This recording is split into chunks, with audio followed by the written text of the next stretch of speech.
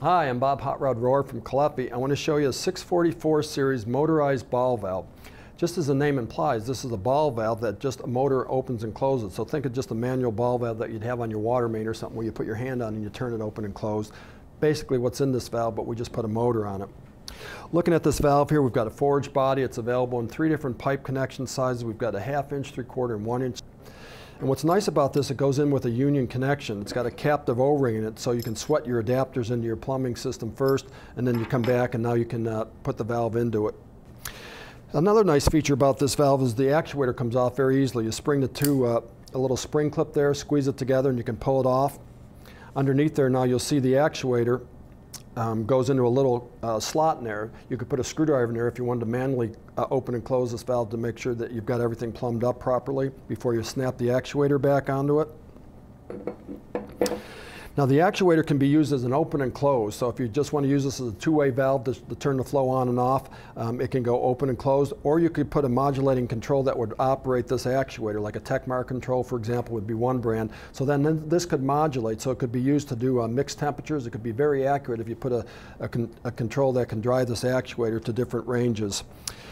That being the case, this valve you're going to notice has more wires than a typical flapper type of zone valve, because with this type of valve, it's not a spring return like a flapper zone valve. So you've got to power this valve open and then you got to power it closed. So that's going to require more wires to do that. So let me just quickly run through the wires here.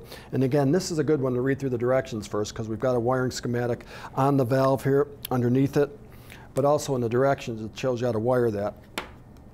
So looking at the wires, we'll start on this side. The green, yellow is always a ground wire. That's just an international color for ground.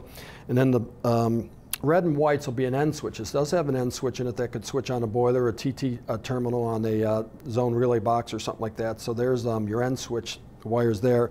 And now you've got 3 wires left here. So you've got your black as your common, and then you've got a blue, and you've got a brown. So one's going to power it open, and then the other pair is going to power it closed. So you're going to need a relay that you can power this from one way or the other, because it's not going to spring closed.